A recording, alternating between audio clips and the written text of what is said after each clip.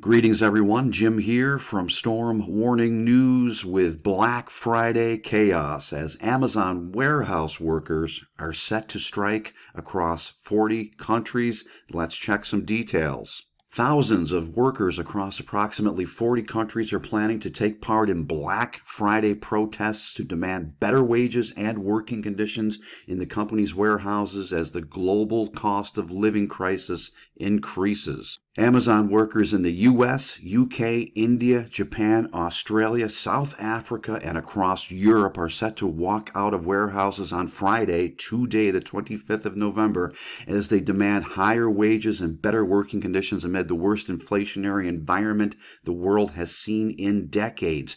Now, the labor action is called Make Amazon Pay. That's Make Amazon Pay, and is coordinated by an army of trade unions with support from civil society and environmental groups. For workers and consumers, the price of everything is going up. And for everyone, the global temperature is rising and our planet is under stress. But instead of supporting its workers, communities, and the planet, Amazon is squeezing every last drop it can, Make Amazon Pay's website said.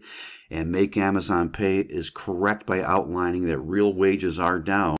So, will this strike actually occur? Will it occur in just a few locations? Will it occur across the board in the Amazon warehouses? Those who are panic buying all of their stuff for Christmas. We can't have Christmas without our stuff.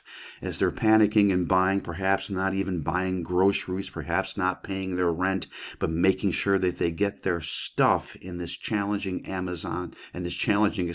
economic climate. How could this strike have an influence?